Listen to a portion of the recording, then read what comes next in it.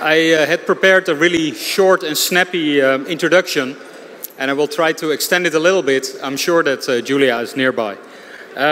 It's a pleasure for me to introduce her to you. Julia got her PhD at Stanford in materials science, and after a postdoc at Palo Alto, joined the faculty of Caltech in 2007, where she has been ever since. She's interested in the unusual properties of materials at the nanoscale, where smaller is often different. Apart from studying these effects in natural materials, her attention increasingly turned to using size effects in man-made metamaterials, where you design the microarchitecture to achieve unprecedented properties at the bulk scale. Or, in her own words, to create things that no one has seen before. Her work has been very influential for putting the whole metamaterial field on the map. One of the very famous highlights that you may know is the work on ultralight metallic microlattices that she did in 2011, which are strong yet lighter than air, and I'm sure she's going to show them in her talk. Another favorite of mine is the work that she did more recently on very beautiful hierarchically structured nanomaterials. And well, these are made of ceramic materials, but they nevertheless can withstand really large deformations before they break. Well, Julia won numerous awards, such as the Society of Engineering Science Young Investigator Award and the Kavli Early Career Award. She's also, in general, a very active person, and she's very active in promoting science. For instance, in 2016, she was selected by CNN as a 2020 visionary, and you may have seen her on Mythbusters. On top of this, she roller skates quite actively, and has been pursuing her second career as a concert pianist. And actually, after the talk, she will give a concert.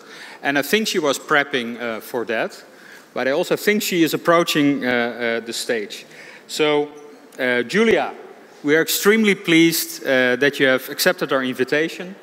Ladies and gentlemen, Julia Greer.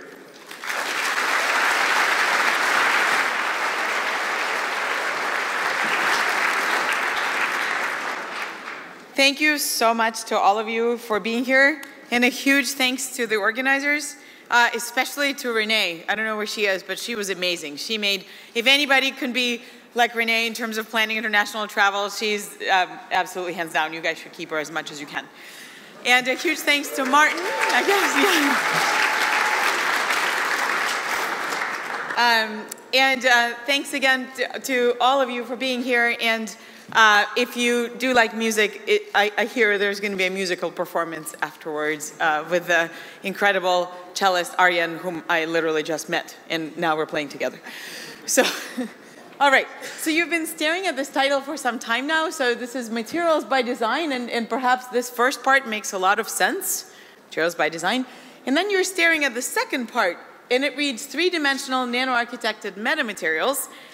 And perhaps you understand what each individual word means by itself, but why they belong in the same sentence might be a little less clear. So my goal for the talk today is to convey to you why they do, in fact, all belong in the same sentence. So I imagine you're all familiar with a situation like this. You go to the store, you buy all these things that you absolutely need to buy. Of course, you really, really need them, and the bags are just not quite strong enough to hold them all. So this is not the only example, from the wine glass that never makes it to the toast, to the balloons that pop all too easily, to the, oh yeah, I meant to have 4 children. So these are all examples of materials that are lightweight, and because they're lightweight, they're weak and easily damageable. Now, in contrast to that, materials that we know to trust, so of course some of us, especially this one of us, is very familiar with the airplane. Of course, it weighs nearly 1 million pounds. So it turns out that the tremendous expenditures in the airline industry come from having to propel a machine that weighs nearly 1 million pounds through the air. And just to give you an example, at 5 gallons per mile, at $3 a gallon, my flight even to San Francisco, which for you would be like going to Germany, should cost me nearly $5,000. And I don't want to know how much it would cost me to fly to Amsterdam at these expenditures. So Of course, the Dreamliner is already reducing their weight by half, and so uses 20% less fuel. So this is an example of materials that are strong. But because they're strong, they're also heavy and expensive. Now, let's look at another example. These are specialized materials. Of course, these are solar panels. So what happens if this guy accidentally slips off the roof? Well, this is going to be bad news for everyone involved, right? This is single crystalline silicon. Of course, it's very brittle. So specialized materials also are heavy. Speaking of materials that are too heavy, remember how maybe a decade ago or so we were discussing this space elevator? Well, as far as I know, there still isn't one. And the reason why there isn't one, and the reason for all these problems, is because of this. This is a very busy plot, so let me walk you through this. What I'm plotting here is some kind of a mechanical attribute. I'm choosing to plot strength, but it can be stiffness, it can be toughness, it can be any mechanical attribute as a function of density. And the colorful domains that you see here are all the materials that we know how to make today. And so the picture that emerges right away is that we're very good at making materials that are simultaneously strong and heavy, or materials that are simultaneously lightweight and weak. And what we're very much not good at is making materials that are simultaneously lightweight and strong. Now, this is a log-log plot, and what that means is that even a modest increment within this space already represents a substantial change. So how do we get into this white space if everything that we already know how to make today is already plotted here? So the way we do it is by introducing the concept of architecture into material design. So when you look at this largest man-made stone monument, so this is the Great Pyramid of Giza, it stands about 150 meters tall, and it weighs nearly 6 million tons. It's very, very heavy, right?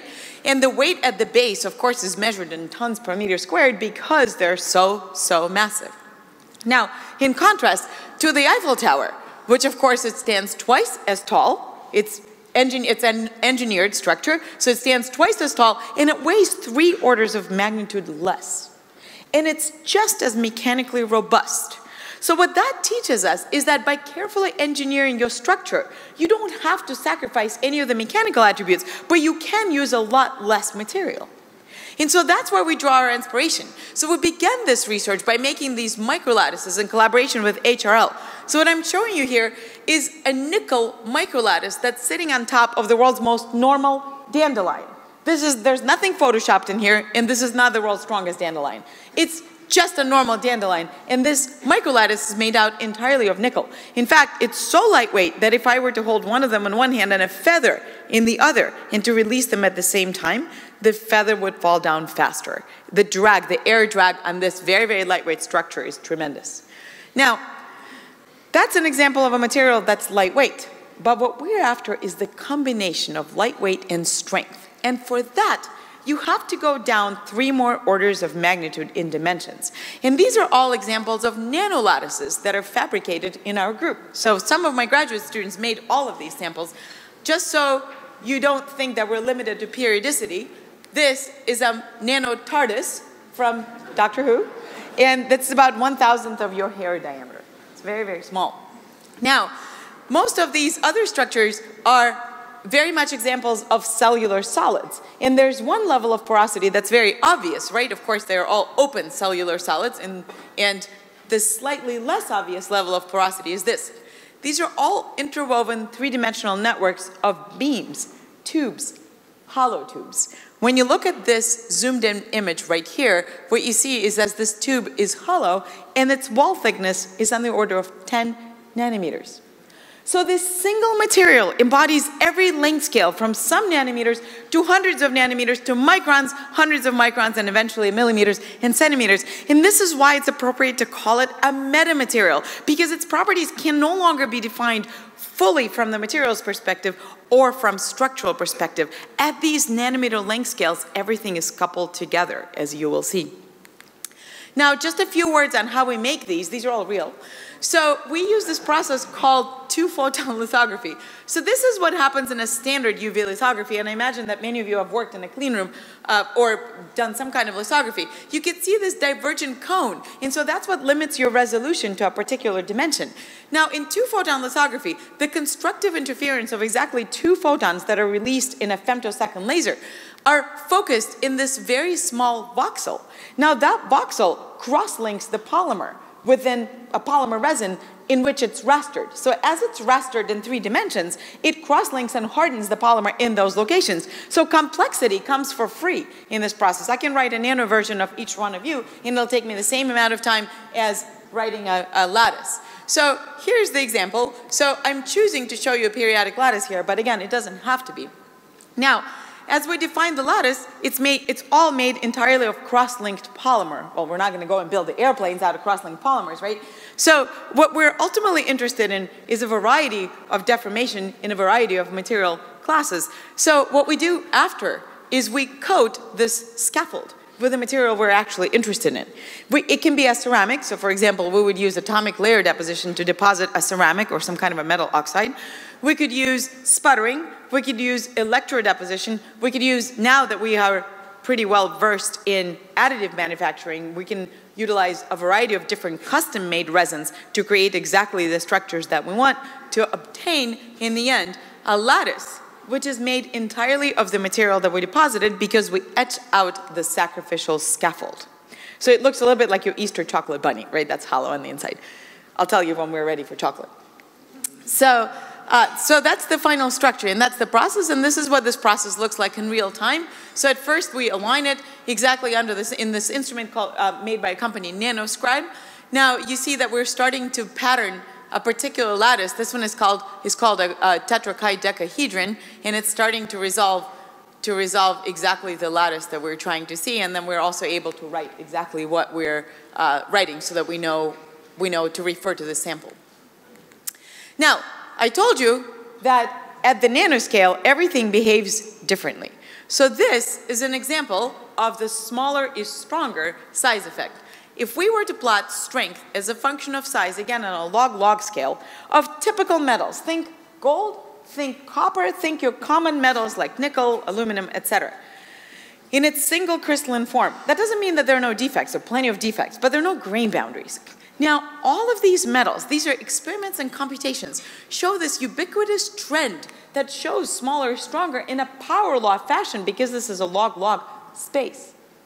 Now, take exactly the same metals and deposit them in a different way. Deposit them using sputtering, or deposit them using a different technique such that the microstructure is different. For example, such that it has grains. And all of a sudden, this trend is reversed. Now, smaller is weaker.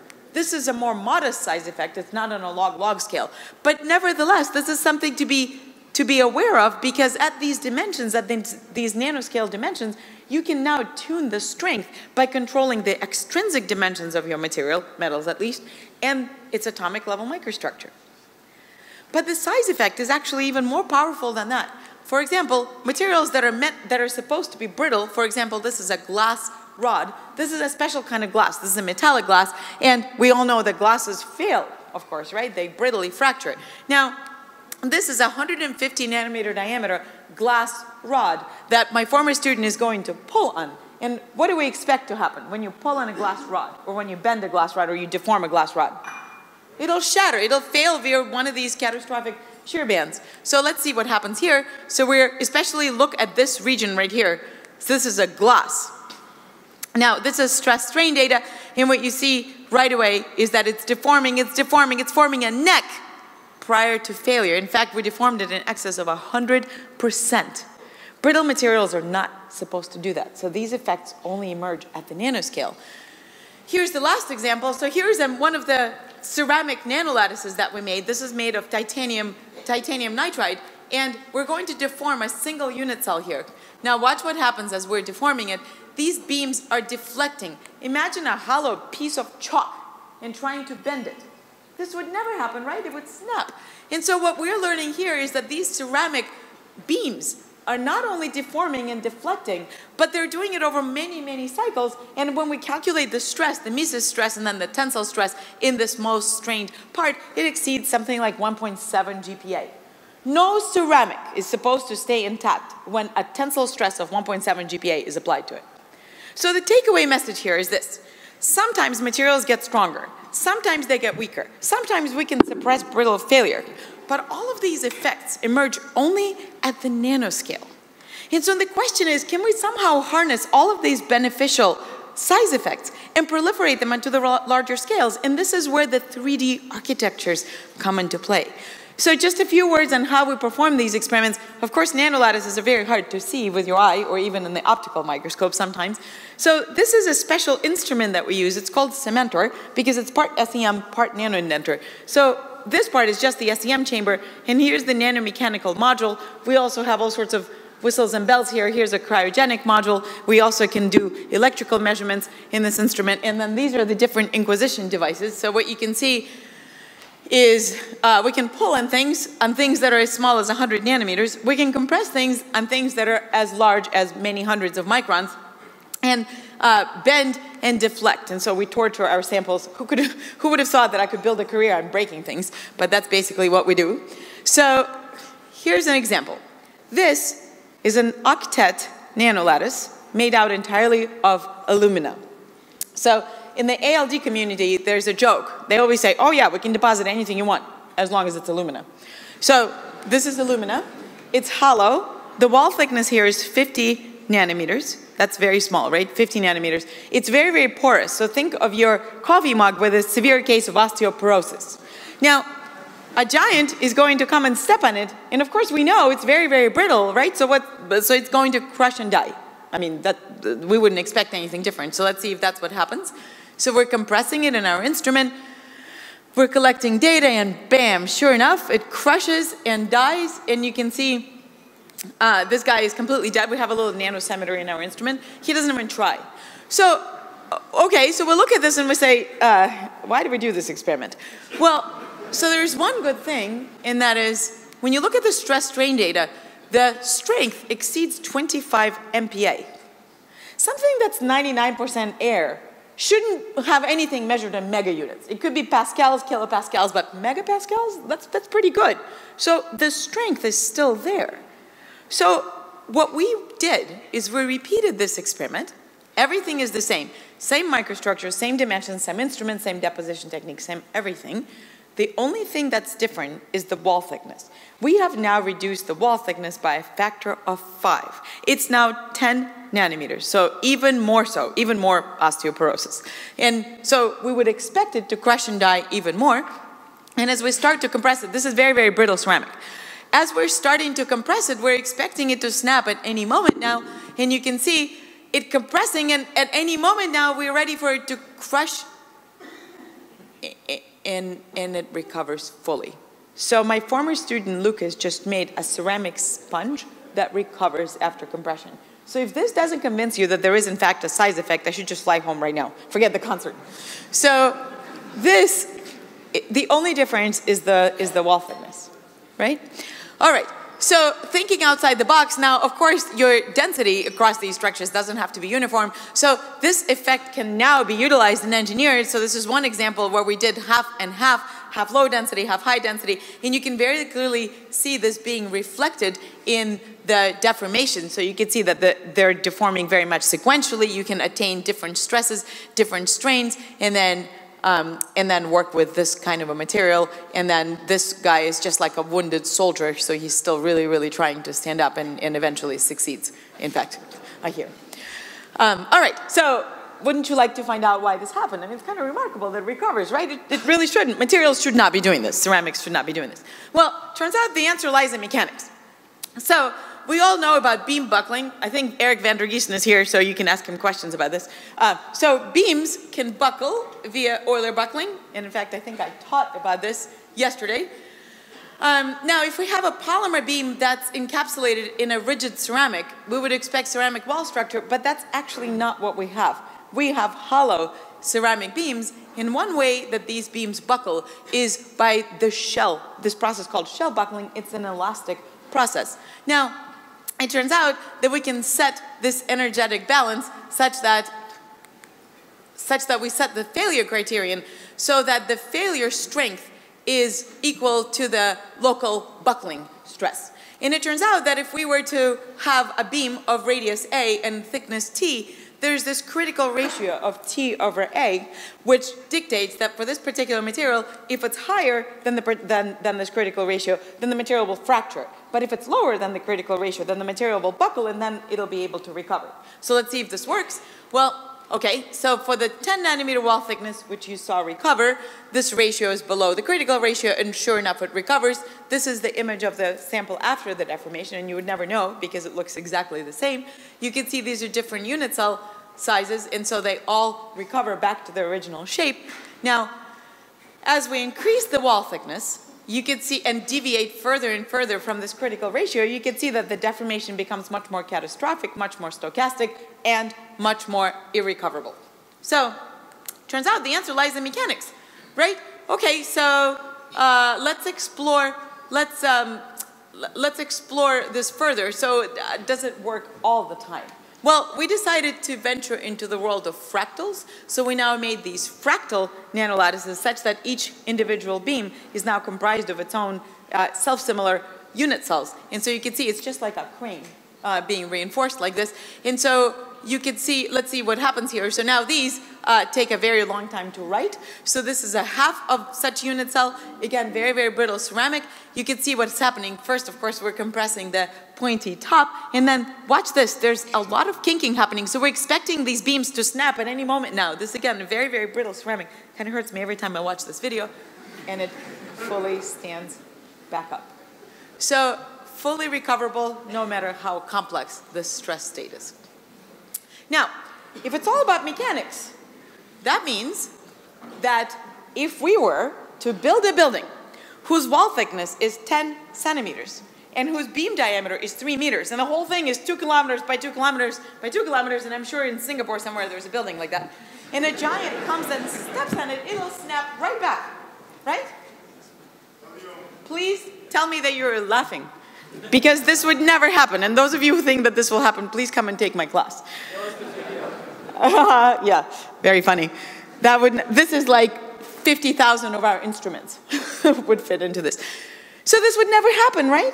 But why? Mechanics is scale-free. If it's all about the ratio, as long as we preserve the ratio, the building should snap right back. But of course it would never happen. Why not? How does the size effect manifest itself here? This is not a rhetorical question, so if somebody wants to shout out one word, will be the answer to it all. Nobody's willing to...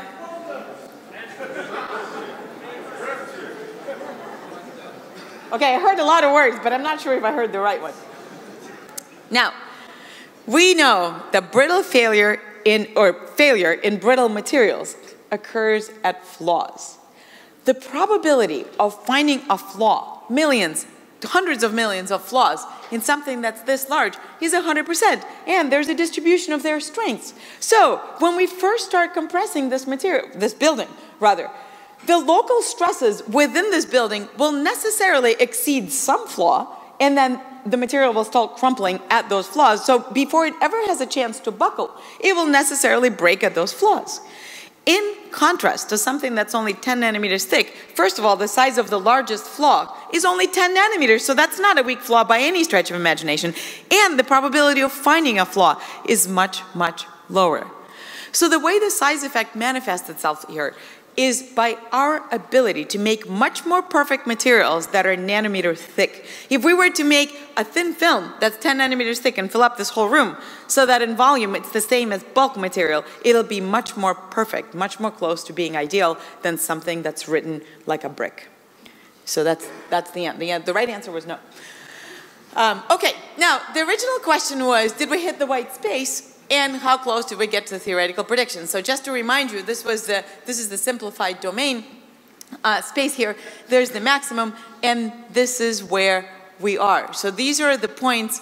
These are the points that you just saw of the hollow nanolattices. These are the hierarchical nanolattices. And what you see right away is this: by going to hierarchical structures, we gain, or rather lose, 2 orders of magnitude in relative density, and we fix the scaling from worse than perfect to much more close to linear, which is what we would expect for that to be.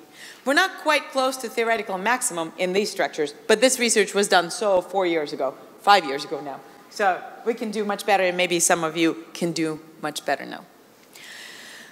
So what this shows us is that this pathway, this methodology of combining the useful size effects and 3-dimensional architectures certainly lends itself as a way to make entirely new materials and new classes of materials that can land us in the white space. And so this would be a good time for me to take a dramatic pause and to invite you to choose only one of these areas. I think I'm supposed to only speak for 45 minutes. So I can't tell you about everything that my group does. We have a pretty large group and everybody's doing really neat stuff. So I managed to categorize them into 3 different categories, and we're going to vote. And Renee is going to help me count the votes, please, wherever you are. So I can tell you a lot more about mechanics. I can tell you about fracture. I haven't told you anything about fracture. Everything we've deformed so far has been in compression. So I can tell you about tensile fracture of these nanoarchitected materials, about real biological materials like diatoms and bone. Or I can tell you about electrochemistry. I can tell you about batteries, and how mechanics plays a role in that. Or this is probably the most exciting and the most new direction that we've been doing. I can tell you about additive manufacturing and material synthesis, because what that allows us to do is to synthesize entirely new material systems. So please look at this for a little bit. Also, can somebody tell me how much more time I have? Like 20 minutes or 15 minutes? 5 minutes. Who's the boss here? All right, I hear the boss is sitting here. How much time do I have? 20 minutes. Fantastic. You can choose any of these areas. So, okay. Who would like to hear more mechanics? Just raise your hands. Okay. All right. Who would like to hear about batteries? All right, a lot more actually. And who would like to hear about additive manufacturing? All right. I think that the public has spoken, so I'm going to tell you a little bit about additive manufacturing. Thank you. That was pretty unambiguous. I'm actually surprised. For a bunch of physicists, nobody wants to hear about mechanics? Fine. All right. So this is where I have to tell you. So I work at Caltech. And at Caltech, you can really only major in physics. It can be physics with a material science flavor. It can be physics with electrical engineering flavor, physics with a chemistry flavor, which is what you're about to see, but it's really all physics. And there's some brilliant graduate students at Caltech. So one of them has figured out, he's a very frugal guy, and he said, you know, we're spending a lot of money on these resists. So the way Nanoscribe works, it's a fantastic company. But it's a little bit like the razor blade manufacturers. You can buy the razor actual shaving device for relatively cheap.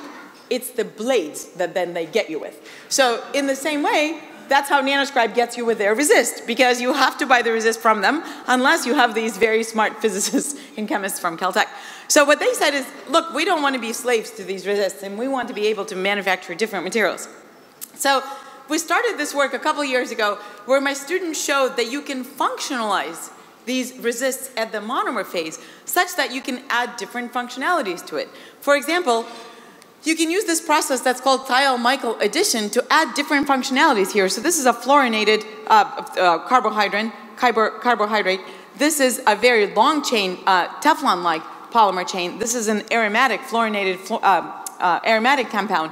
We can attach alcohols and phenols, and this is a very, very important reagent. This is called NBOC. So this is a protector deprotector. So if you want to have a structure that's very much inert upon some environments, but then it becomes very reactive upon some other environments and then attaches itself chemically to some, or binds chemically to another compound, this could be very useful. For example, you can attach DNA to it. And so what you see here are the images that fluoresce because they've been functionalized and because they are now bound to DNA. This is another image that shows you something else that's bound to the DNA.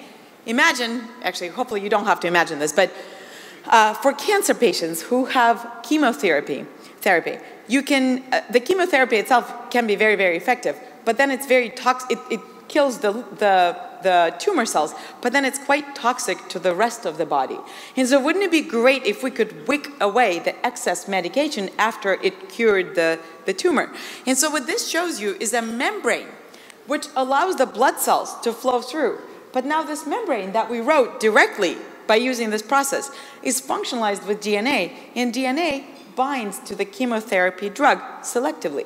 So what you see fluorescing here is doxorubicin. So doxorubicin is a chemotherapy drug that's used for liver cancer. And so now, after it treated the tumor for about 30 minutes, it's now bound to our membrane, and now we can just wick it away in an umbrella-like fashion. So this is an example where chemical functionality buys you a lot in terms of being selective, selectively binding to various agents. Now, that served as an inspiration to explore further for how we can make these resists. For example, additive manufacturing of metals. We had discovered that additive manufacturing of metals is actually quite limited in terms of their dimensions. We can do pretty well down to 50 microns. I'm being pretty generous here. 50 microns we can do, but below 50 microns, maybe not so much. So my student Andre has figured out that if you use this kind of a precursor, it's called a MOF, a metal organic framework. What you see here is that there's a nickel ion that's sequestered inside of an organic shell. So if you use this kind of a MOF and then react it with an acrylic chain, you can do a ligand exchange reaction, and that will allow you to have a cross-linkable resin, which now contains nickel.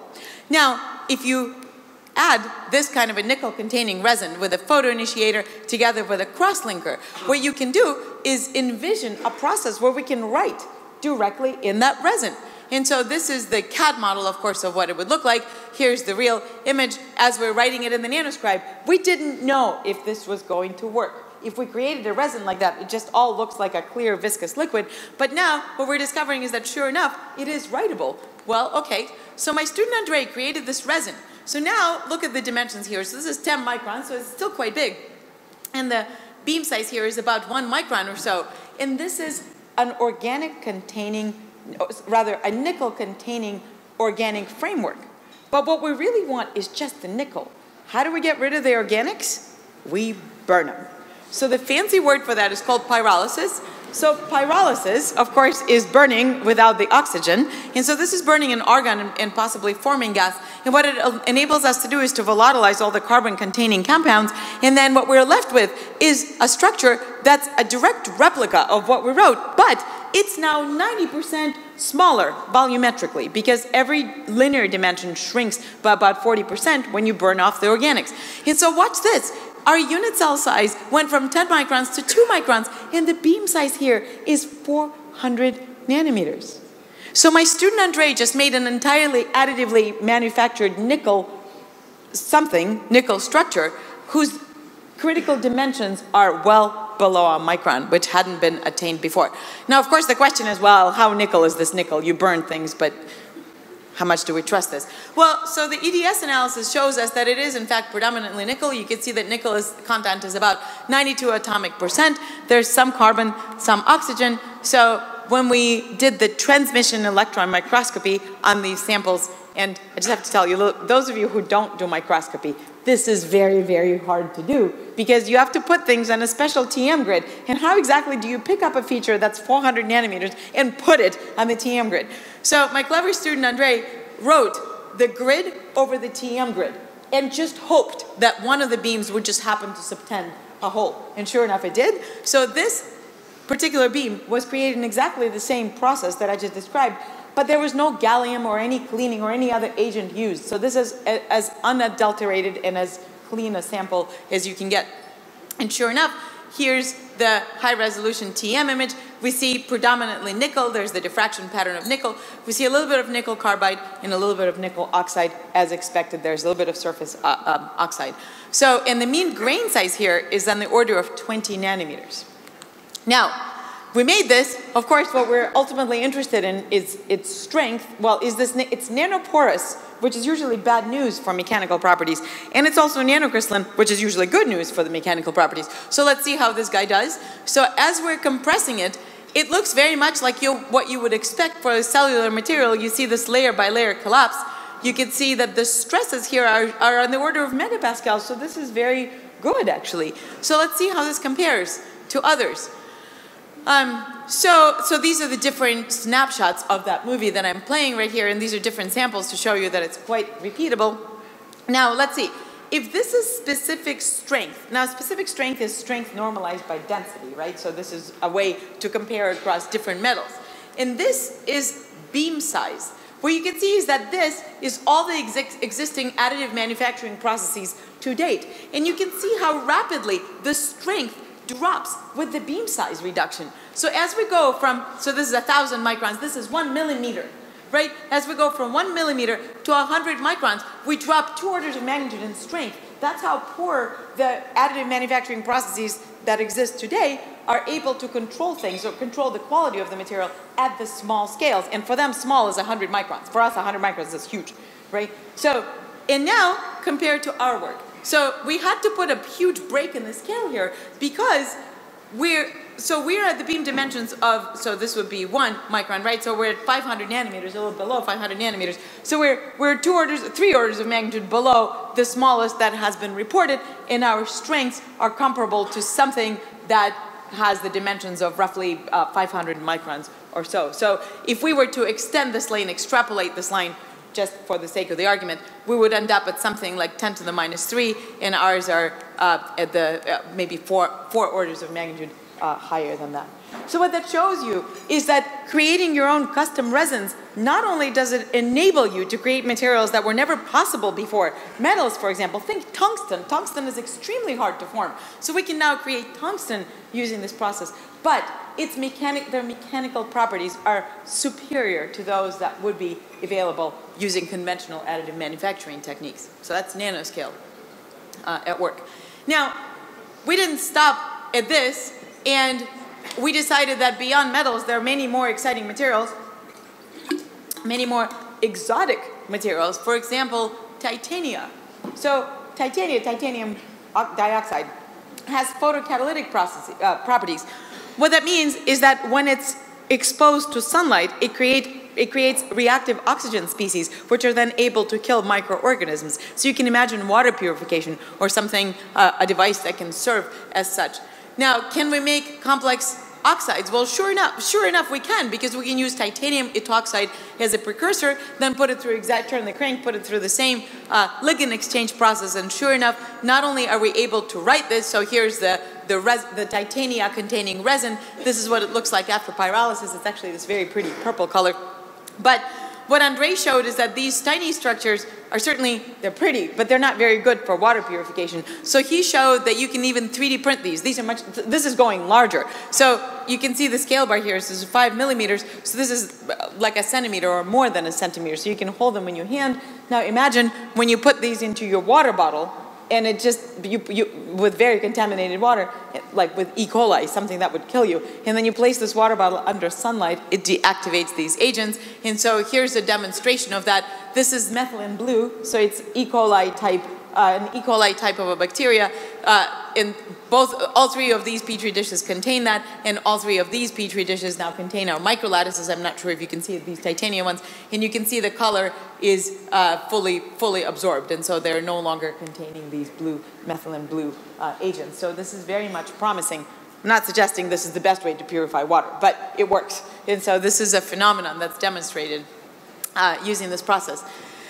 Now, an entirely different approach is using hydrogels. So everything up to this point has been not water soluble, which is not necessarily ideal for creating these. Now, if you want to work with, water is great, water is cheap, water is abundant. So it turns out that you can also create very exotic materials like zinc oxide, which has piezoelectric properties, using a hydrogel synthesis method. So this is zinc-containing aqueous photoresin. This is a very different approach. Turns out you can also, now this process of course is not called pyrolysis anymore because there's plenty of oxygen, but upon a certain thermal treatment, we can get zinc oxide, and now this zinc oxide is nanocrystalline. Piezoelectricity is usually manifested only by single crystalline zinc oxide, so we were a little bit worried about this. Now, doing the measurements, turns out we didn't have much to worry about. We were very satisfied to see that this is a zinc oxide containing resin. This is not zinc oxide. And you can see this is our voltage response, and this is our loading response. So piezoelectric materials respond by either producing a current or by a bias, generating a bias in response to mechanical perturbation, and vice versa. Now here, look, we're mechanically perturbing it, and nothing happens here. When we burn off the organics and convert this entire thing, the entire nanolattice into zinc oxide, sure enough, upon mechanical perturbation, our voltage significantly drops. So it's very much, at least there's very clear electrical mechanical coupling in these materials, so they really work. And I'd like to finish by telling you the story of carbon. Up to this point, I've been telling you that we've been burning off carbon like it was bad news, right? But actually, carbon itself is great in terms of stiffness and lightweight. It's already a lightweight material, so now if we make it very, very porous and make these structures intentionally out of carbon, maybe there's something there. So this is our collaboration with a group at Tsinghua University, and you can see we made glassy carbon nanolattices, 2 different architectures. We were trying to look at the effect of optimizing the geometry. So this is an octet cellular solid, very much stretching dominated, very stiff and rigid structure. And this is the so-called isotruss structure, which is supposed to be optimized. Some theory physicists, some people like you, have told us that this is supposed to be optimal. Thank you for that. So what we're observing is that doesn't matter. Carbon is brittle no matter what you do to it. And so this was a very humbling lesson in showing that architecting doesn't always lead to better properties. And sometimes the defects is what kills you. So defects are something that's very, very important to worry about and to think about, and just keep that, because I would like, keep that, you'll understand why. So what we're learning is that these carbon micro and nanolattices are actually very strong. So this is 1.2 GPa. We haven't been to the GPAs yet with the architected materials. They're very, very strong, but they're also very, very brittle. So it's what you like. If what you're after is the stiffness and the lightweight, but susceptibility to flaws, then this is the right material for you. But here's an important lesson. Like I said, this was a very humbling learning experience, because we learned that that you don't gain anything, except you wouldn't know it. Because if you look at the individual beams, individual carbon beams, it's always very important to understand what your basic building blocks are doing. Look at this carbon, purely carbon, glassy carbon nanopillar. I think this one, it's a micropillar, it's 1.5 microns diameter. Look at what carbon is doing. We all know graphite, right? We all have written with pencils before. It's supposed to shatter, but this guy thinks that it's rubber. This carbon is compressing to a tremendous amount of strain. 35% compressive strain out of carbon. That has not been shown before. So even though each individual building block becomes deformable at the nanoscale, when you construct a lattice out of it, it doesn't work. And so this is some TM images to show you the microstructure is in fact glassy carbon, because this is where people may ask, well, what kind of carbon is it? Is it sp2 hybridized, sp3 hybridized? Is it graphitic? It's not graphitic, but it has some content of the curled graphene fragments. So these are real TM images that show you this. It's very much amorphous, very much glassy. And so that microstructure enabled us to model it and to perform molecular dynamic simulations to reveal the mechanism. Why does carbon think that it's rubber? Who does he think he is? So these atomistic simulations are very helpful in revealing the deformation processes, because there's a very clear transition from brittle. So these are diameters at which the carbon is brittle, and then these are the diameters where this carbon becomes ductile. So it occurs somewhere below 4 microns, so it's actually something like 2 microns of that shows this transition. And it turns out that there are these hot spots, and in fact it's those graphene, curled graphene fragments that allow for shear, localized shear processes to accommodate that amount of global compression without brittle failure. And so that's what the simulations reveal, both in tension and in compression. So we did some tensile. You didn't want to hear about the tensile mechanics, but we do actually quite a few students in my group do tensile experiments and fracture experiments. And what you can see that both in compression and tension, it makes sense that you would undergo this brittle to ductile transition. Now, as we were learning about carbon, we discovered that we've hit yet another white space. And when we look at the strength as a function of density in now more populated space right here, we see that we're much closer to the theoretical strength than we were able to get to with the other materials. And so what that teaches us is that even though the carbon nanolattices are susceptible to flaws, they actually are the only ones that attain close to theoretical limit and land us very prominently in the white space. So we still have work to do, but this is all very promising, and at least we seem to be on the right path here. Now, I'd like to finish by showing you this video. Remember what I said about the defects? Well, it turns out when you have a defect, which many of us think of as a flaw, you take lemons and you turn them into lemonade. So what you can do is make the defects work for you. In fact, what I'm about to show you is a battery. Okay? This is a top view of a battery. It's tetragonal. So it's a three-dimensional structure, and we're looking at it from the top. It's tetragonal, so just imagine rectangles all stacked on top of one another. What my student Xiaoxing is going to do is he's going to lithiate it. So it's an anode. So we're going to lithiate it, and then the lithium is going to go into the silicon. These beams are made out of silicon. And as he lithiates it, just watch what happens. So he's lithiating. You can see the beams are all buckling into a particular pattern. And that pattern very much resembles the pattern that you see here. Of course, it's the Caltech logo. So what we discovered is that when you can understand your defects, you can actually engineer with them and plant it in such a way that they're not visible. You can't see them. You don't know about them, but you can program your structure such that they morph into a particular shape and respond to external stimuli in a very predictable and controllable and programmable way.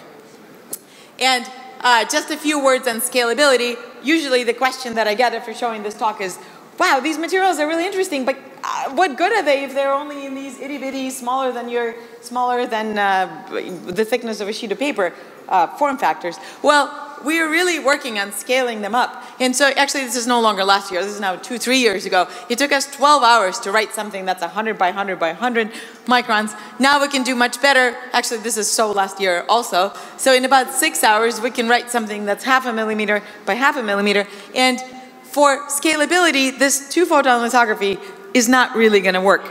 The nanoscribe folks are very creative in speeding up their process, but it's not really manufacturable. And so for something to be able to print these in sheet type form factors, we need to invent a different technology. And so this is what we're working on. In fact, we just recently started a company that's doing this. And so we're using interference lithography together with the metasurface masks such that in a single laser pulse, instead of a voxel being resolved, we create the entire nanolattice field, and then we can step through the resist in a conventional lithography type fashion to create a sheet of paper, or a sheet of nanolattices rather, that's in the same amount of time as it would take the nanoscribe, or as it would take a two-photon lithography process to write a much smaller sample. So that's where we're headed with scalability, and they're promising results already. Now, let's take a breath.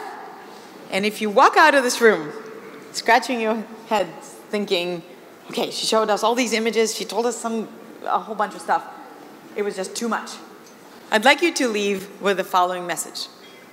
If you're clever about 3 parameters, one of them is the atomic level microstructure of your material. It's very important that you really understand your grain structure, your amorphous, anything, what kind of atomic arrangements are your material.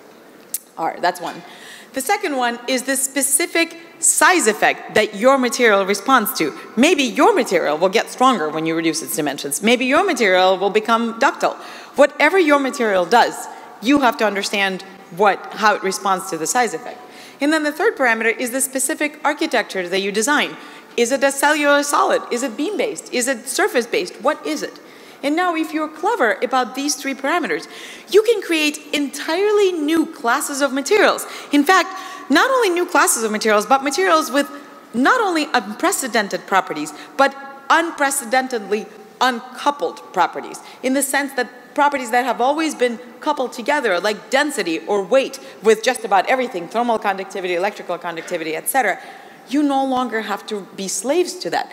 And the reason why you would want to do that is so that our kids grow up in the world where there are no more hearing aids, because we'll just be able to write the cochlea bone for you directly on the scaffold and put it directly in your ear. You won't need the hearing aids anymore.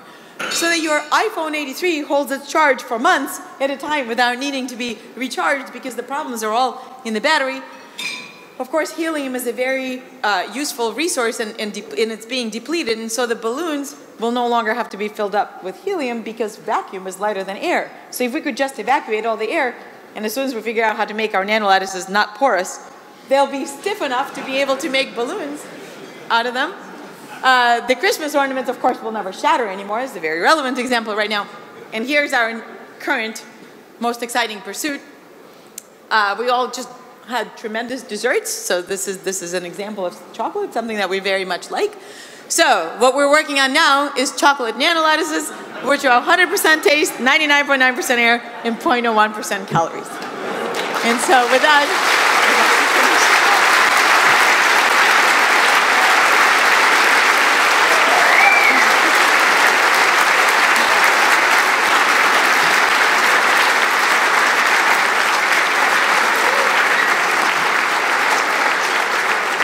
thank you. So I just wanted to say, this is my group. You can see we're working very hard on the beach in Malibu, and all the funding sources that enable this work. I have to show this, and a huge thanks to all of you. So, thank you. Thank you, Julia.